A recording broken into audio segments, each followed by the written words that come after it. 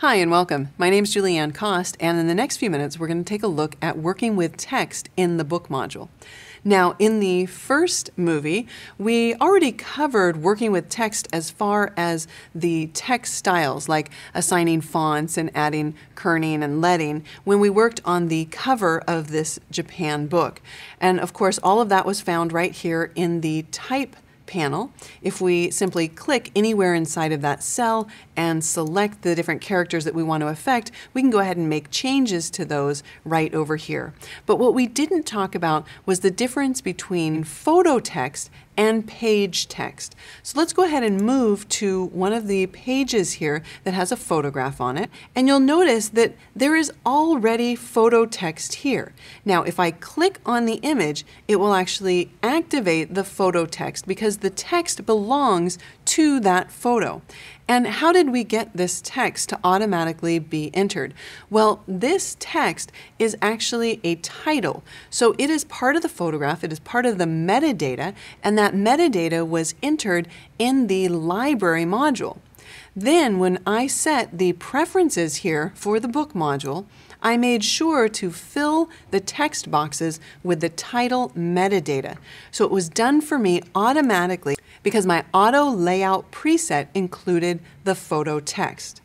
All right, so if you're going to add a caption or a title to any of your images, you want to make sure that you enter that text in the library module. Let me just point out where that is again, under library, under metadata.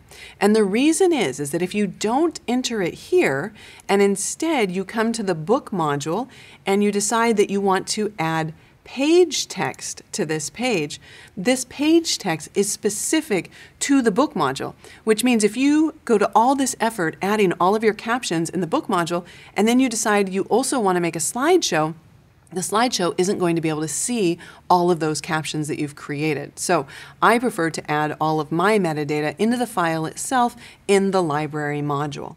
Now you might be thinking that there's not very much flexibility with the text cells in the book module, but in fact there really is. I'm just going to quickly type a few characters here and tap a few returns just to show you that you can actually add quite a bit of type, and every time you tap return or enter, the cell will actually grow to accommodate however much text you want to add.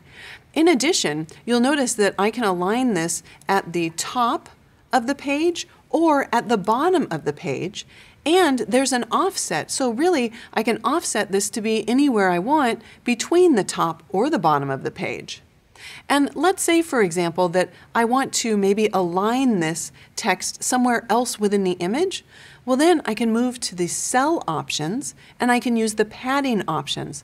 I'll unlink them and then I'll move the left padding slider over to the right so that we can scoot the text to a different area within that cell.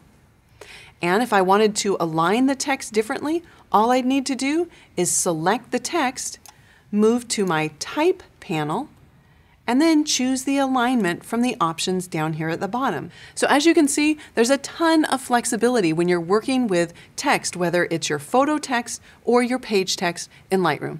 My name's Julianne Cost. Thanks for watching.